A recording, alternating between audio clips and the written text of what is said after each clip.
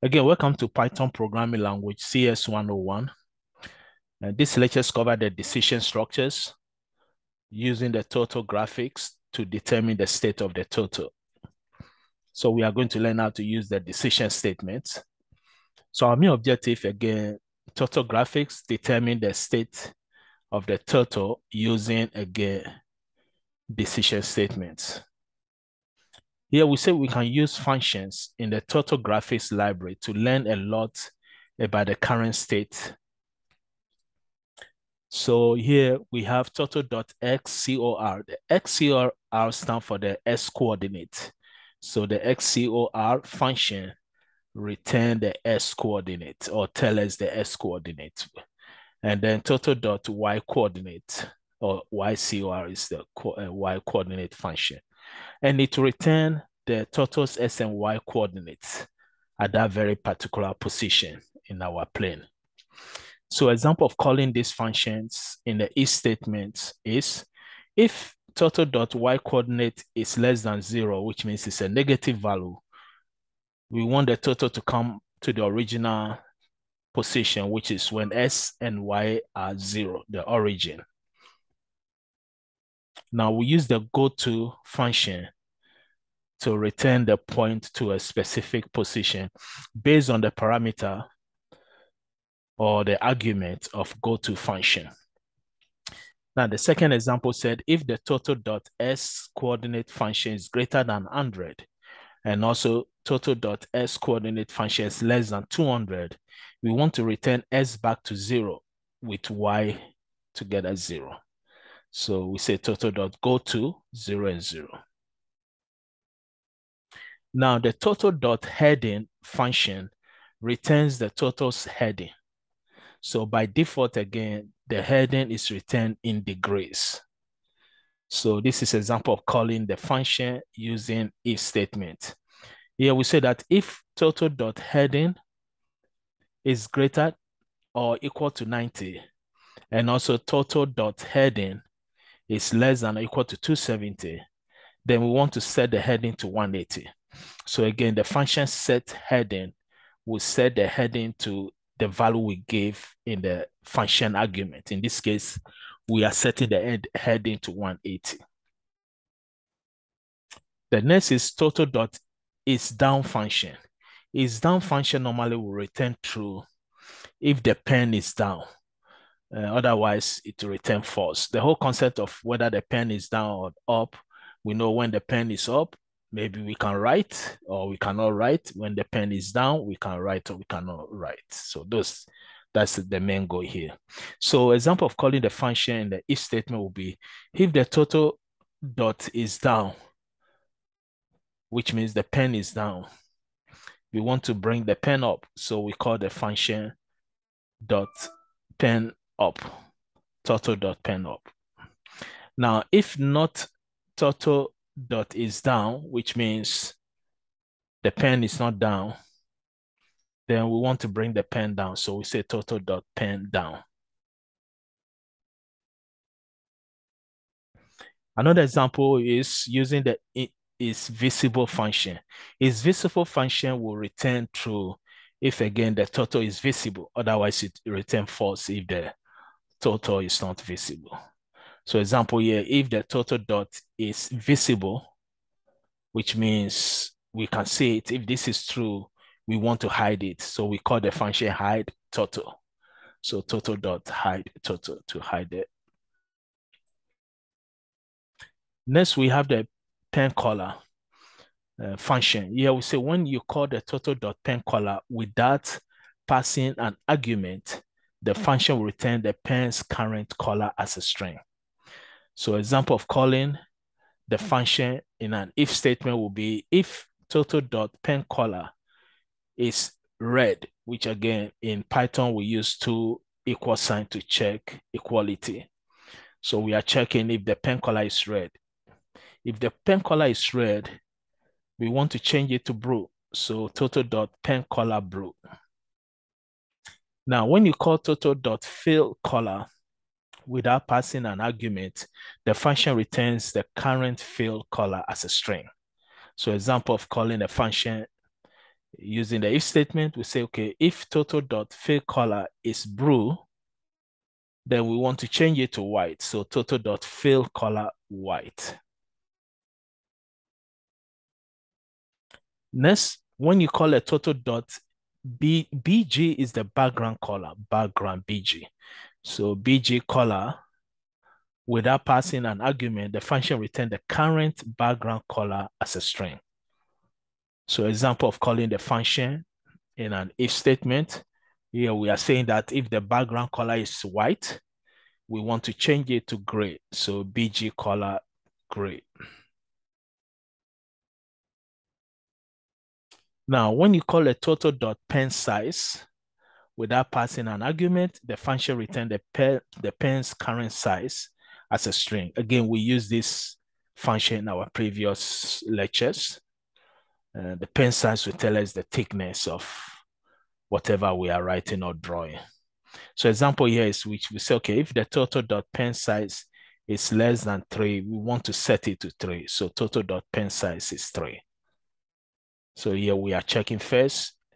Is it less than 3? Yes, then set it to 3. Next, also the speed. We can also call the turtle.speed without passing an argument. Here, the function will return the current animation speed. So example here is if the turtle.speed is greater than 0, we want to set it to 0. Now, next, this is an example of a code in our textbook, which is the hit the target game. What this game does is that it's again graphical user interface using the turtle packages. We have a screen with a target and we are going to hit the target. And this is the output of the program. For example, here the axis, enter the projector angle, enter the launch force, and then you miss the target. What is that? We draw our window, then we draw the location where the target is. So now you are going to hit the target by showing the projector angle and also the launch force that will give us. So for example, the second one, we enter the projectile's angle to be 67 and also the launch force is 9.8 and this value hit the target. So let's see how the code works. Again, this code is based on using the turtle packages and the methods, etc. So first of all, we have we have to import our turtles since we are using the turtle package. So we import the turtle, then we set our window size. The screen width is 600, the screen height is 600. Then we set our target. So we can see the screen is bigger than the target will be inside the screen. So with the target, the X is 100, then the Y is 250. Then the target width is 25. The force factor is 30. This will be the arbitrary force factor. Then we also have the projectile speed, which is set to 1. That will be the animation. Then we have the angle of a north direction is 90. The angle of the south direction is 270. The angle of the east direction is 0. The angle of the west direction is 180.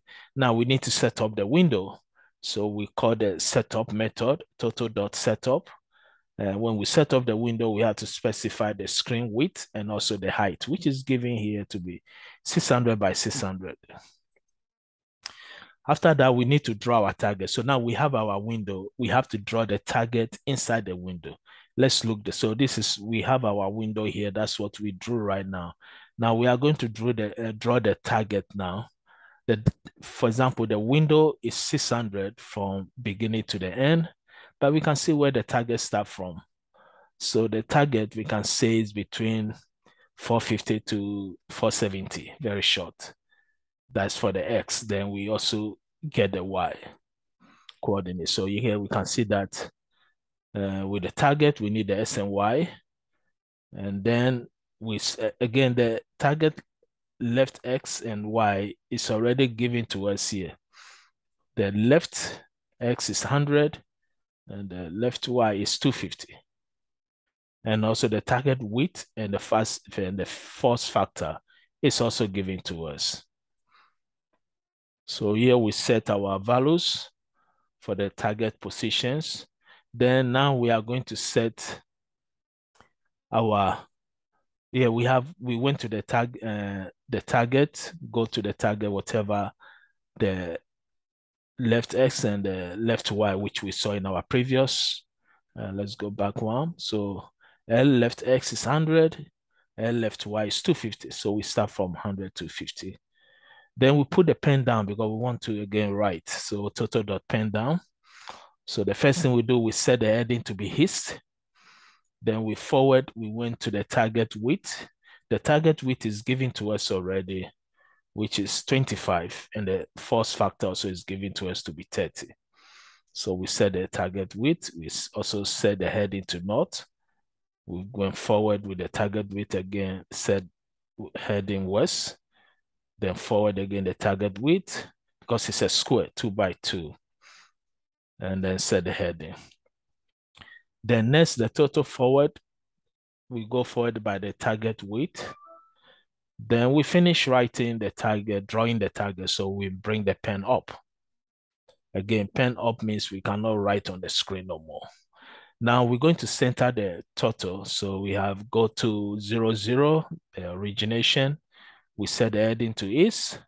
Then we show the turtle. So we'll see it in our screen. Then we set the speed to projectile speed, which is given to us beginning of so the projectile speed is 1. That's the animation speed. So after that, we get the angle and the force from the user. So this is the two values that will determine whether we hit the target or not. We already set the target position. So when we enter the two values, which is the projectile angle and the launch force should be between 1 to 10 value.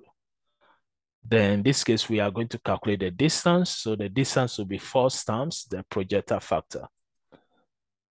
Then we set the heading to angle. Then we launch the projector. So the pen down, turtle.forward the distance, which was given to us earlier. We can see here, we enter the distance. Actually, we enter the angle and force, then we find the distance, force times force factor. So we said, okay, turtle.forward the distance. Did it hit the target? And now we have our condition. If S coordinate is greater than or equal to the target left, and turtle S coordinate is less than or equal to target left X plus the target width, and turtle.y coordinate is greater than or equal to the target L left Y, and turtle.y coordinate less than or equal to target L left Y plus target width. So if the condition here is met based on the values of the target L left X and the S and Y coordinates, then we say we hit the target. Otherwise, we didn't hit the target. So here in our output, we can see that we hit the target. Based on the values given to us, we can see the arrow hit the target.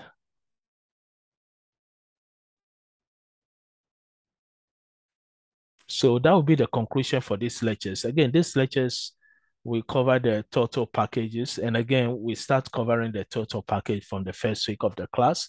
In this section, we just learn how we can use the if statement, the decision statement with the turtle packages and some of the functions that it comes with. So again, wish everybody the best and thank you.